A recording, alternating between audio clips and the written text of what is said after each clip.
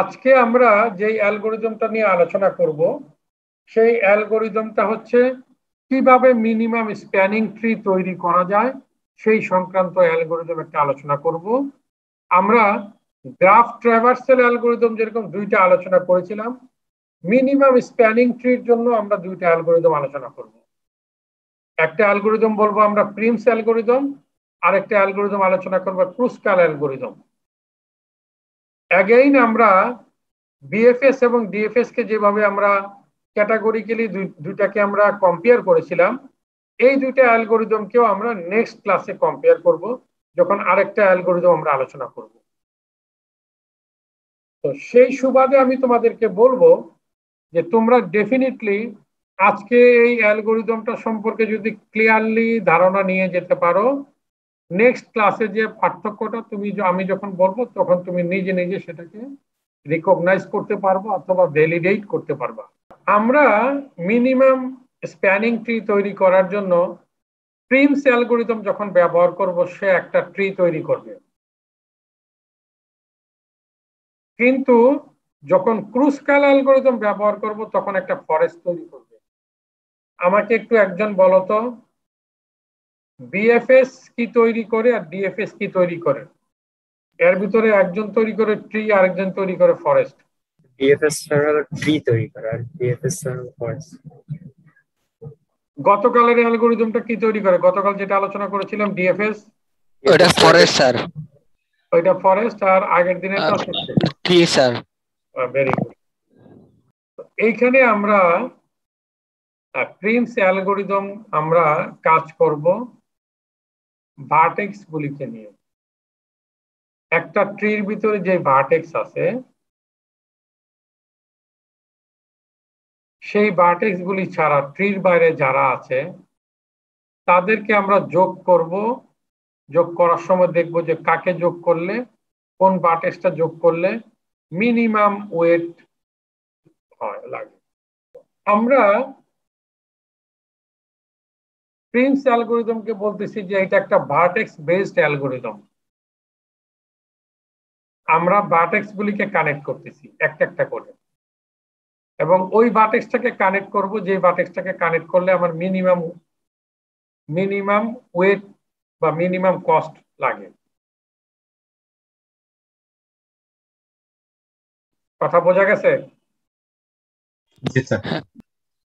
তাহলে আমাদের ক্রুস্কাল অ্যালগরিদমে গেলে আমরা সেটা পাবো যে ওইটা একটা এজ বেসড অ্যালগরিদম। এখানে আমরা একটা পার্থক্য অলরেডি বললাম যে প্রিমস অ্যালগরিদম দিয়ে আমরা একটা স্প্যানিং ট্রি পাবো, সেখানে আসলে একের অধিক পাবো যেটা ফরেস্ট। আর এখানে আমরা ভার্টেক্স গুলিকে কনসিডার করে ট্রিটা তৈরি করব। আমার মনে হয় আমরা এক্সাম্পলটা একটু দেখার সময় হয়ে গেছে। এক্সাম্পলটা আমরা দেখি, তাহলে সবার কাছে ক্লিয়ার। স্যার, এটা আমাদের ডাটা স্ট্রাকচারও করা ছিল না? ডেটা স্ট্রাকচারে করাইলো, তোমরা কি ওই রান টাইম এগুলি অ্যানালাইসিস করছো? না না না, আমি আপনাকে জিজ্ঞেস করছি যে এর টপিকটা মনে হয় টাচ করছিল স্যার। হ্যাঁ হ্যাঁ, ওইদিন আমরা তো রান টাইমটা এখানে আলোচনা করতে হবে, সেই টপিকগুলি আলোচনা করতে হবে। জি স্যার। এইখানে আমাদের দেখো কয়টা ভার্টেক্স আছে? 8টা ভার্টেক্স আছে। আমরা 1 নাম্বার ভার্টেক্স দিয়ে শুরু করলাম। তাহলে 1 নাম্বার ভার্টেক্সের নেইবার কে কে আছে? 6 3 আর হলো 5। জি স্যার। তাহলে আমরা আরেকটা ভার্টেক্স ট্রিতে যোগ করলাম। তাহলে কোনটা যোগ করলাম? যেটা কম স্যার, ডিসটেন্স কস্ট কম। হ্যাঁ। তাহলে 3 নাম্বারটা যোগ করলাম। এখন আমার ট্রির ভিতরে কয়টা ভার্টেক্স আছে? স্যার 6 4। না না, ট্রির ভিতরে আমার যে ট্রিটা হইলো এখন, আমরা যেই ট্রিটা, ও আচ্ছা আচ্ছা, বুঝতে পারছি। এই ট্রিটার ভিতরে দুইটা ভার্টেক্স আছে। দুইটা। আমার গ্রাফের আর কয়টা ভার্টেক্স আছে যে ট্রির ভিতর আসে নাই? দুইটা বাদ দিলে 6টা স্যার। 6টা ভার্টেক্স আছে। এর মধ্যে আমি ওই ভার্টেক্সটাকেই ট্রির মধ্যে নিব, যেই ভার্টেক্সটাকে নিলে আমার কস্টটা মিনিমাম কস্ট। কোনটাকে নিতে পারি? দেখো 5 কে নিতে পারি আমরা, 6 কে নিতে পারি, 4 কে নিতে পারি, 2 কে নিতে পারি, 7 কে নিতে পারি। কাকে নিব? 5 কে স্যার। তাহলে 5 কে নিলাম। হ্যাঁ স্যার। আমাদের এখন ভার্টেক্স বাকি আছে কয়টার? 7টা। কি বলি স্যার, 5টা। 5টা। আচ্ছা, এখন দেখো আমরা এই 5টার ভিতরে কোনটার কস্ট কম আছে যেটা ট্রির ভিতরে নিতে পারি? 32 স্যার। 32। হ্যাঁ স্যার, 32। দিলাম 32। এবার কোনটা নিতে পারি? 31। 31। 31 নিতে পারি। এবার কোনটা নিতে পারি? 29 স্যার। আচ্ছা, তোমরা একটা জিনিস লক্ষ্য করে দেখো, এখন আমাদের ট্রির ভিতরে ভার্টেক্স আছে 1 3 5 2, তাই না? জি স্যার। এখন আমরা ইচ্ছা করলেই কিন্তু 29 কে নিতে পারছি না। আমরা যেহেতু ভার্টেক্স যোগ করতেছি, আমরা কি 29 এর কথা চিন্তা করতে পারবো? না স্যার, ওটা তো না স্যার। আমরা ভার্টেক্স যোগ করার কারণে আমরা দেখছি আমার ভার্টেক্স আছে 4 বাকি, আমার ভার্টেক্স আছে 8 বাকি, আমার ভার্টেক্স আছে 7 বাকি। 7। হ্যাঁ। এখন আমি 4 7 8 এবং 6, এই 4টা ভার্টেক্স বাকি না? জি স্যার। আমি 6 এ যেতে পারি, 6 এ যাওয়ার জন্য আমার কস্ট লাগে 54। আমি 4 এ যেতে পারি, 4 এ যাওয়ার জন্য মিনিমাম কস্ট লাগে 31। আমি 7 এ যেতে পারি, 7 এর জন্য লাগে 74। 8 এ যেতে পারি, 8 এর জন্য লাগে 79। তাহলে আমি কোথায় গেলাম? স্যার সবচেয়ে কম তো স্যার 2 এর থেকে হলো 4 এ যাও না স্যার? হ্যাঁ, 31। জি। এখন আমার ভার্টেক্স বাকি হচ্ছে 8 7 6। কোন ভার্টেক্সটাকে নিলে আমার খরচ কম হবে? 8। দেখো 6 কে 8 কে নিলাম স্যার। আর 4 থেকে 8 এ। হ্যাঁ, 4 থেকে 8। স্যার 1 থেকে 6 স্যার। এইবার এবার 1 থেকে 6 স্যার। দেখো 1 থেকে 6 গেল, হ্যাঁ। তোমাদের কথা অনুযায়ী হচ্ছে কিন্তু। এবার কোনটা নিব? আমার 2টা ভার্টেক্স বাকি আছে, একটা ভার্টেক্স বাকি আছে, সেটা হচ্ছে 7। 7। জি স্যার। 7 এ যাওয়ার 2টা রাস্তা আছে, 3টা রাস্তা আছে। 2 থেকে যেতে পারি, 8 থেকে যেতে পারি, 3 থেকে 7 যাবে স্যার। 3 থেকেও। হ্যাঁ, ওইটাই কোন। কথা ক্লিয়ার? জি স্যার। এইখানে আমরা যেটা দেখলাম যে আমরা এক একটা করে ভার্টেক্স যোগ, সবগুলি ভার্টেক্সে আমি যোগ করতে পারি না। যেটাকে যোগ করতে পারি তার ভিতরে মিনিমাম ভার্টেক্সটাকে, যে মিনিমাম কস্টের ভার্টেক্সটাকে বা মিনিমাম কস্ট ইউজ করে ভার্টেক্সটাকে আমরা যোগ করতে পারি, তাই না? জি স্যার। হ্যাঁ স্যার। এখন আমরা সিডো কোডটা দেখি।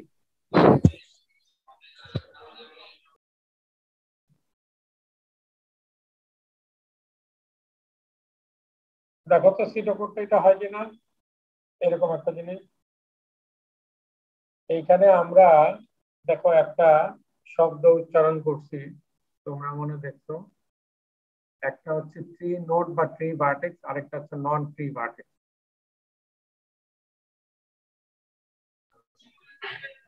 ট্রিতে গেলে আমরা নোড, শোনো একটা জিনিস খেয়াল করো, ট্রিতে গেলে বলে আমরা নোড, গ্রাফে গেলে বলি সেটাকে ভার্টেক্স। দুইটা কিন্তু আসলে বেসিক্যালি একই জিনিস, তাই না? জি স্যার। আমাদের দেখো এখানে একটু তোমাদের সাথে একটু আমি আলোচনা করছি, একটু মাইকটা কাইন্ডলি অফ করো।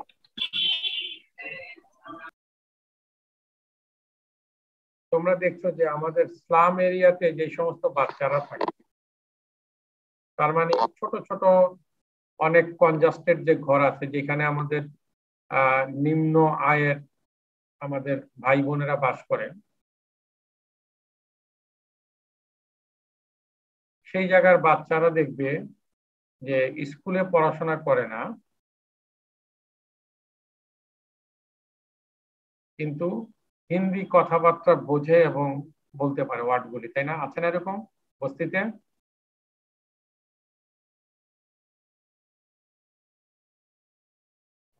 জি স্যার।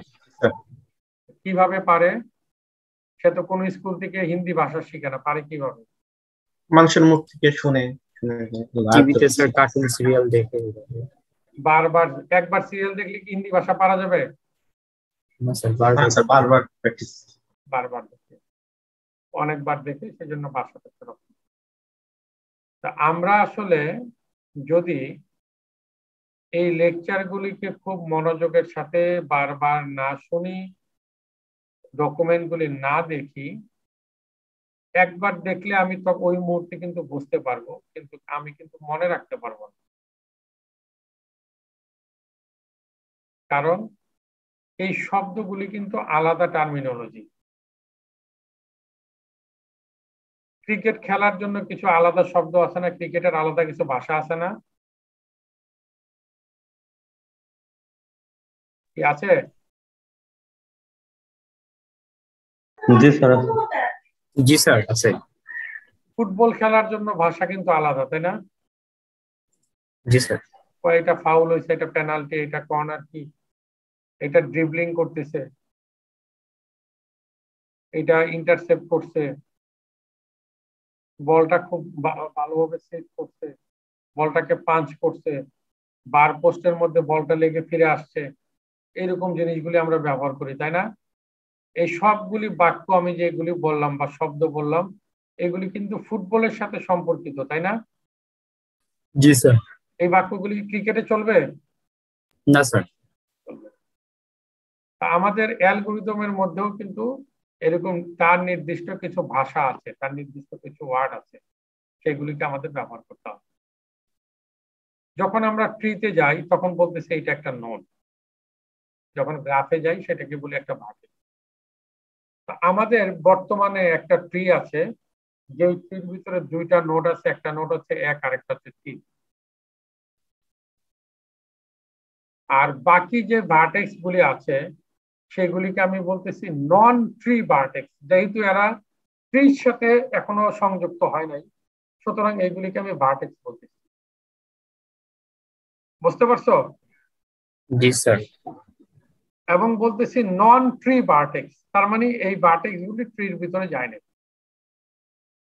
সেগুলি কত? 6, 4, 2, 5, 7, 8, তাই না? জি স্যার। আমরা এখানে আসলে সিডো কোডটাতে যেটা দেখলাম,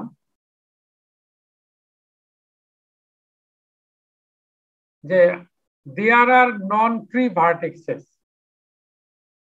তার মানে কিছু নন ট্রি ভার্টেক্স আছে যারা এখনো ট্রির ভিতরে আসে নাই, তাই না? এটা তো মানে তো তাই, কি জি বলো? স্যার। এখন যেই নন ট্রি ভার্টেক্স গুলি আছে তাদের সাথে যদি ট্রির একটা নোডকে কানেক্ট করতে পারি, কানেক্ট করতে, ধরো 4টা আমার নন ট্রি ভার্টেক্স আছে, তাদেরকে কানেক্ট করার মতো কোনো ব্যবস্থা নাই ট্রির মধ্যে, তাহলে কিন্তু আমাদের কোনো স্প্যানিং ট্রি তৈরি করা যাবে না। কথা বোঝা গেছে? হ্যাঁ স্যার, বুঝতে পারছি। আচ্ছা, যদি ট্রির ভিতরে কানেক্ট করার মতো ব্যবস্থা থাকে, সেই ক্ষেত্রে আমরা মিনিমাম ওয়েটটাকে দেখে আমরা ওই নন ট্রি নোডটাকে ট্রি নোডের সাথে কানেক্ট করে দিচ্ছি, তাই না? জি স্যার। আমরা এখন দেখো এই মিনিমাম স্প্যানিং ট্রির যে সিডো কোড আছে, এখানে 3টা জিনিস নিয়েছি, 3টা ভেরিয়েবল দেখা যাচ্ছে, একটা হচ্ছে জি, একটা হচ্ছে ডব্লিউ, একটা হচ্ছে আর। জি স্যার। এখানে আমাকে একটু দেখে একজন একটু বলো তো দেখি, যে আমাদের দেখি একটু বুদ্ধিশুদ্ধি হয়েছে কিনা একটু জানতে চাই। কিউর ভিতরে আমি নিচ্ছি বিজি, এটার মানে কি? আমার গ্রাফ দেওয়া ছিল জি, এই জি গ্রাফের যে ভার্টেক্স ছিল, এই সবগুলি ভার্টেক্স কে আমি কিউর ভিতরে নিয়ে যাচ্ছি।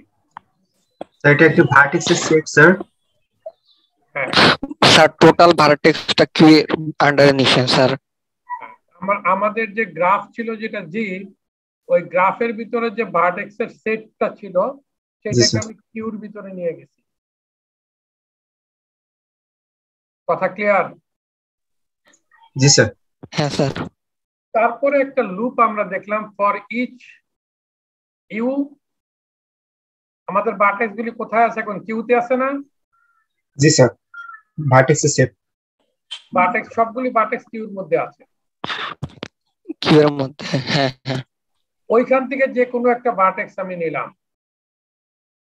প্রত্যেকটা ভার্টেক্সকে নিয়ে আমি ইনিশিয়ালাইজ করলাম কি কি ইউ, এটাকে ইনফিনিটিতে ইনিশিয়ালাইজ করলাম। এই কি ইউটা কি বলো তো দেখি, একটু বুঝতে পারো কিনা? মানে হচ্ছে আসলে বেসিক্যালি কি দিয়ে যেটা আমরা মিন করতেছি যে এইটা আসলে একটা ডেটা স্ট্রাকচার আমি ডিফাইন করতেছি। এই নোটটা আসলে ট্রির ভিতরে তার অবস্থান বা সে কত নাম্বার নোট, এই জিনিসটা পজিশন বুঝাইছে স্যার। এই জায়গাতে আমরা কি করছি বলতো দিকে 4 এবং 5-এ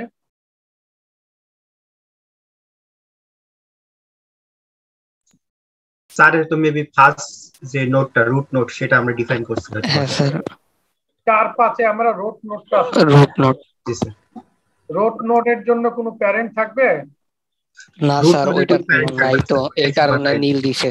এই কারণে নীল দিচ্ছি। হ্যাঁ আর রোট নোটের জন্য আসলে ওয়েট তার পজিশন, এটা তার লেভেলটা হচ্ছে 0, তার পজিশন সে সবার উপরে, এই জন্য কি আর ইকুয়াল টু 0 বলছে।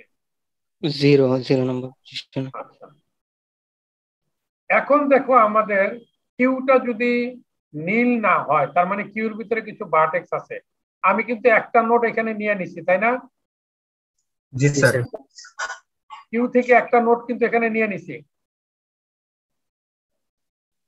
কিউর মধ্য থেকে প্রথম যে নোটটা আছে সেই নোটটাকে আমি নিয়ে নিছি, সেটা দিয়ে আমি রুট বানাইছি। আর এখন যদি কিউর ভিতরে আরো ভার্টেক্স থাকে বা আরো নোট থাকে, সেটা আমি কি করছি, এক্সট্রাক্ট মিন কিউ। আমাদের দেখো, তোমরা যদি একটু আগে যাও, এখানে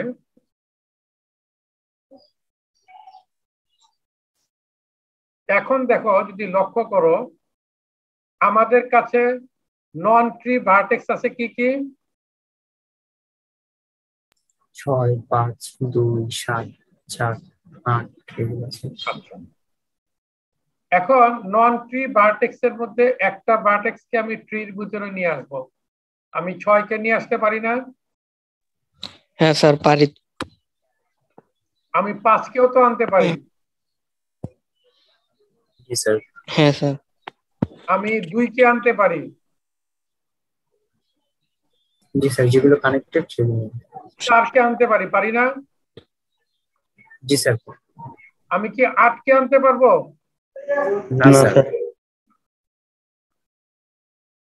তার মানে আমার এইখানে কিউর ভিতরে এখন, আমাদের কিউর ভিতরে এখন আছে 6 number vertex, 4 number vertex, 8 number vertex, 2 number vertex, 7 number vertex, 5 number vertex, এগুলি কিউর ভিতরে আছে।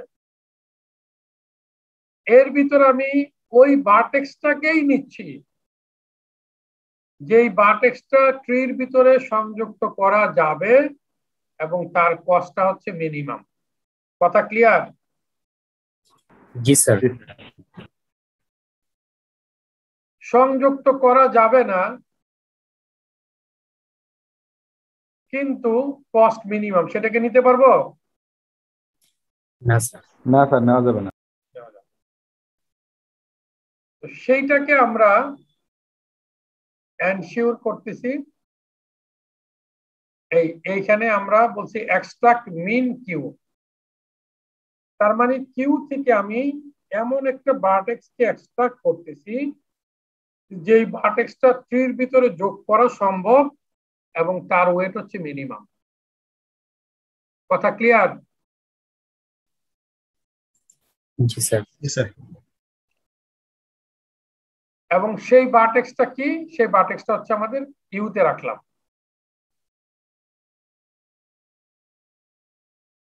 কথা বোঝা গেছে?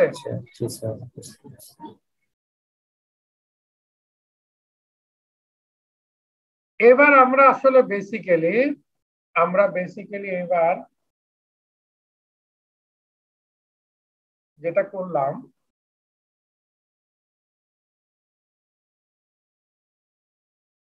যেই মিনিমাম ভার্টেক্সটা আমরা নিয়ে ট্রিতে জয়েন করলাম, সেই ভার্টেক্সটা যোগ করার কারণে কি আমাদের যোগ করার ফ্যাসিলিটি আরো বাড়লো না? আরো কিছু নেইবার যুক্ত হবে না আমাদের? হ্যাঁ স্যার। একটু আবার যদি খেয়াল করো, এখন দেখো আমাদের নেইবার কে কে আছে। আমাদের নেইবার আছে 6, আমাদের নেইবার আছে 4, 4 3 দিয়ে কিন্তু 4-এ যেতে পারি, এই জন্য নেইবার বলছি। 2-এ যাওয়া যাবে, 5-এ যাওয়া যাবে, 7-এ যাওয়া যাবে। কথা বুঝতে পারছো? কিন্তু 8 কিন্তু নেইবার না। 8 নেইবার না স্যার, 8 নেইবার না। যখনই তুমি 4 কানেক্ট করবে অথবা 2 কানেক্ট করবে তখন কিন্তু 8 নেইবার হয়ে যাবে। তার মানে একটা নোড কানেক্ট করলে কিন্তু তোমার নেইবারের লিস্টটা তোমার চেঞ্জ হবে না? জি স্যার। এবং যেমন ধরো আমরা এখন কি যুক্ত করলাম?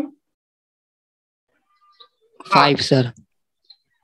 আমরা কিন্তু 1 থেকে 5-এ যেতে পারতাম, আমরা আসছি 5 থেকে 5-এ। 5-এ আসছি কোথা থেকে? আমরা 3 থেকে আসছি না? 3 থেকে তাহলে 5-এর রোড কে, 5-এর প্যারেন্ট কে? 3 স্যার। তাহলে আমরা দেখো যে এইখানে কোডের ভিতরে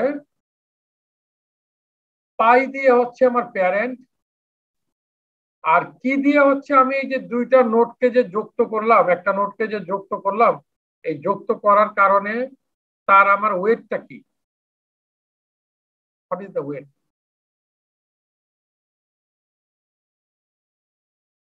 আমি কিন্তু প্রথমে ওয়েটটাকে এখানে ওয়েটটা কিন্তু আমি ইনফিনিটি দিয়ে রেখেছি।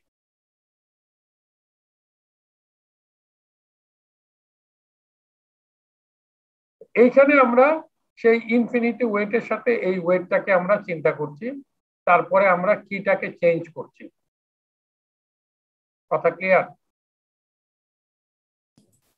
আর ইউর যে প্যারেন্ট আছে সেই প্যারেন্টের ইনফরমেশনটা চেঞ্জ করছি। প্যারেন্টের ইনফরমেশন কিন্তু নীল আছে, এই নীলটাকে চেঞ্জ করছি।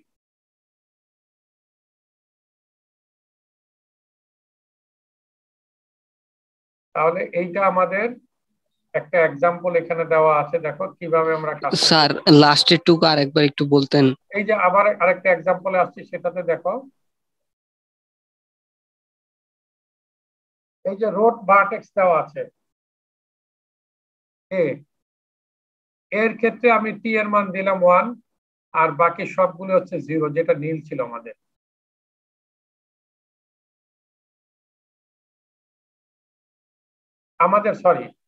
আমাদের ট্রির ভিতরে ভার্টেক্স এ হচ্ছে যোগ হয়েছে, এই জন্য এটা 1, আর এইগুলি ট্রির ভিতরে যোগ হয় নাই, B C D E F G H I, এইগুলি ট্রির ভিতরে যোগ হয় না, এইগুলি এই জন্য এগুলি 0। কথা ক্লিয়ার? জি স্যার। এ ভার্টেক্সটা যোগ হয়েছে ঠিক আছে, কিন্তু তার তো কোনো এজ নাই, সুতরাং তার কোনো ওয়েটও নাই, এই জন্য 0। এর কোনো প্যারেন্ট নাই, আছে? না স্যার। এই জন্য তার প্যারেন্ট লিস্টে আমরা নীল বলছিলাম, এখানে -1 বেশি। কথা ক্লিয়ার? জি স্যার। এখন দেখো আমরা একটা যোগ করব।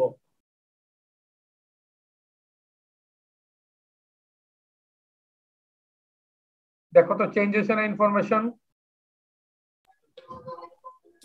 জি স্যার।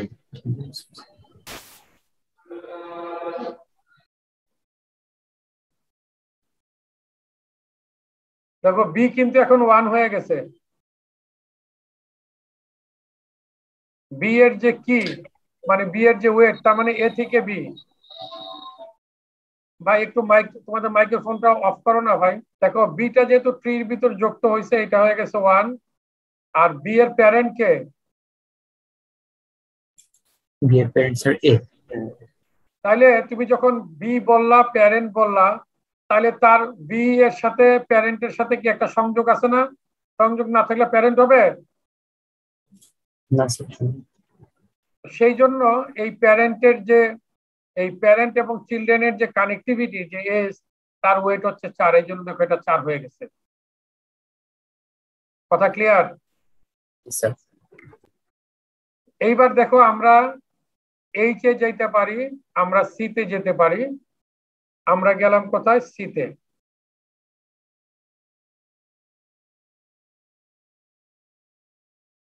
এইভাবে আমরা অটোমেটিক্যালি যদি ক্যারি করি, তাহলে আমরা দেখতে পারবো যে আমাদের পুরো ট্রিটা আসলে একসময় চলে আসছে। একজন বলছিল যে স্যার লাস্টের এখানে বুঝি নাই, তাই না? হ্যাঁ স্যার আমি। এইখানে আসলে আমরা এই মিনিমামটা বের করলাম। মিনিমামটা বের করার পরে আমরা আসলে মিনিমামের যে অ্যাডজেসেন্ট আছে সেগুলিকে বের করলাম। এরপরে আমরা যেটা করলাম যে আসলে মিনিমামটা বের করে যখন যোগ করলাম, আমরা তো তার কি ভ্যালুটা চেঞ্জ করতে হবে।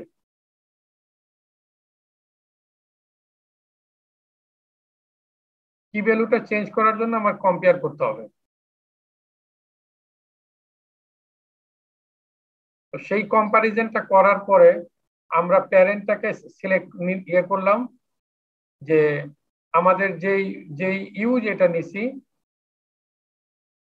তার প্যারেন্টটাকে আমি চেঞ্জ করলাম আর তার কিটাকে চেঞ্জ করলাম। তা আমি তোমাদেরকে রিকোয়েস্ট করব এই ছবিটা একটু আগে দেখবা, ঠিক আছে?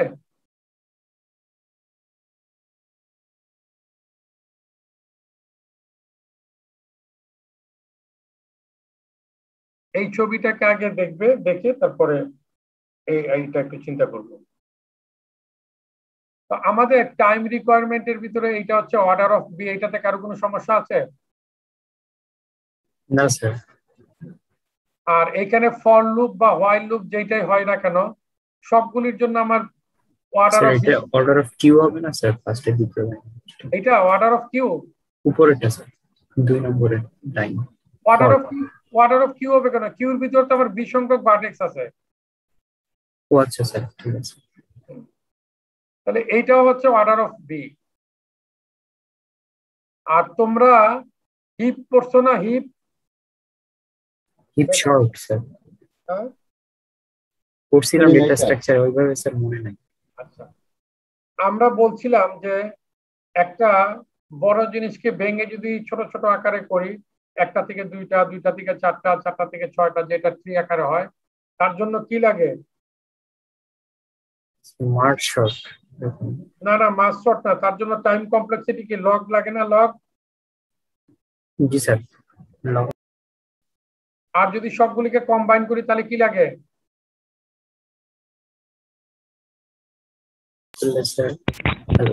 এন লগ লাগবে নাকি স্যার এরকম? এন লগ এন লাগবে, একটা আর একটা লগ এন। তো আমাদের এখানে এই মিনিমামটা এক্সট্রাকশন করার জন্য আমরা এখানে হিপ সর্ট ব্যবহার করছি, যার জন্য কস্ট লাগে হচ্ছে লগ ভি। আর এইখানে আমরা প্রত্যেকটা এস কে আসলে চিন্তা করছি, অ্যাডজেসেন্ট ইউ মানে এস, এইটার জন্য লাগবে হচ্ছে অর্ডার অফ ই। দেখো তো কমপ্লেক্সিটি সবাই বুঝছো কিনা? এইটার জন্য অর্ডার অফ বি, এটা তো বোঝা গেছে। জি স্যার। জি স্যার। এইটার জন্য অর্ডার অফ বি, এইটাও বোঝা গেছে। কারণ এখানে কিউর ভিতরে তো সবগুলি ভার্টেক্স আছে আমার। জি স্যার। জি স্যার। এইখানে আমি একটা সর্টিং অ্যালগরিদম ব্যবহার করছি, যেটা হিপ সর্ট। হিপ সর্টের জন্য টাইম রিকোয়ারমেন্ট হচ্ছে লগারিদমিক ফাংশন। এটা একটা ট্রি তৈরি করে সর্ট করে। তো যখনই ট্রি তৈরি করে, আমরা যদি যে প্রথম দিকে যে কমন কনসেপ্টটাকে বলেছিলাম যে আমি বড় জিনিসকে ভেঙে ছোট করি, প্রথমে একটা রোট নোট থাকে, তার থেকে চিলড্রেন তৈরি করি, তার থেকে চিলড্রেন তৈরি করি, তার মানে কি বড় থেকে আস্তে আস্তে ছোট করছি না? জি স্যার। এই জন্য এখানে হচ্ছে লগ ভি। আর এইখানে আমরা প্রত্যেকটা ভার্টেক্সের জন্য তার অ্যাডজেসেন্সিটা আমি করতে চাই, নির্দেশ করতে চাই। একটা ভার্টেক্সের সাথে আরেকটা ভার্টেক্স অ্যাডজেসেন্ট কিনা এটা নির্ণয় করার উপায় কি? তার সাথে তার এজ আছে কিনা, তাই না? জি স্যার। তো ম্যাক্সিমাম কি সবগুলি একটা ভার্টেক্সের সাথে অন্য সবগুলি ভার্টেক্স কানেক্ট থাকতে পারে, তাই নয় কি? জি স্যার, থাকতে পারে। সেই ক্ষেত্রে আমি বলছি যে এটা ওভারঅল হচ্ছে অর্ডার অফ ই লাগবে। কথা বোঝা গেছে? জি স্যার। জি স্যার।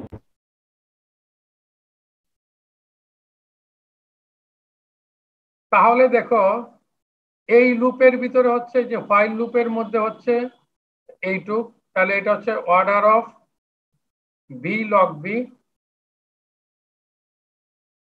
আবার এই যে আরেকটা লুপ দেখছি আমরা, এই লুপের ভিতরে অর্ডার অফ ইর ভিতরে আবার একটা আছে লগ ভি। এই যে এইখানে কিছু কম্পারিজন আছে, তাহলে এটা হচ্ছে ই লগ ভি, তাহলে এটা হচ্ছে V log B plus E log B plus order of B. এর ভিতরে সবচেয়ে বড় কোনটা? ই এর সংখ্যা বড় হবে না বি এর সংখ্যা বড় হবে? স্যার বি এর সংখ্যা স্যার। ই এর সংখ্যা বড় হবে। তার মানে দেখো অর্ডার অফ বি থেকে বি লগ বি বড়, তাই না? কারণ একটা জিনিস গুণ আছে, তাই না? জি স্যার। জি স্যার। আর এটা হচ্ছে ই লগ বি, ইটা বি এর থেকে বড়, তাহলে ওভারঅল কমপ্লেক্সিটি হচ্ছে order of E log B.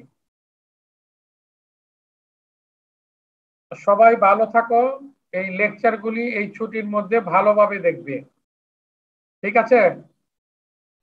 G sir, ইনশাআল্লাহ। আচ্ছা স্যার।